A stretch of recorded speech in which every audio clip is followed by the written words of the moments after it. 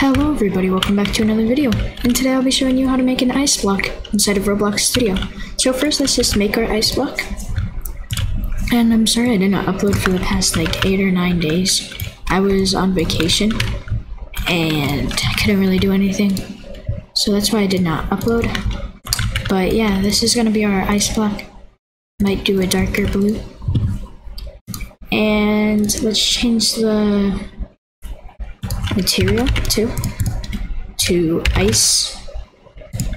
Okay, now that we have our ice blockish, we can go in here and custom physical properties. You can just put in like custom, or yeah, just put in custom, type custom up here, and then you can enable it. And then in here we are going to want to change the friction to 0 and the friction weight to 100. And now if we play the game, when we get in, we have an ice block. Just like that. And yeah, that is going to be it for today's video. I hope you enjoyed. Make sure to like and subscribe, and I'll see you in the next one. Bye.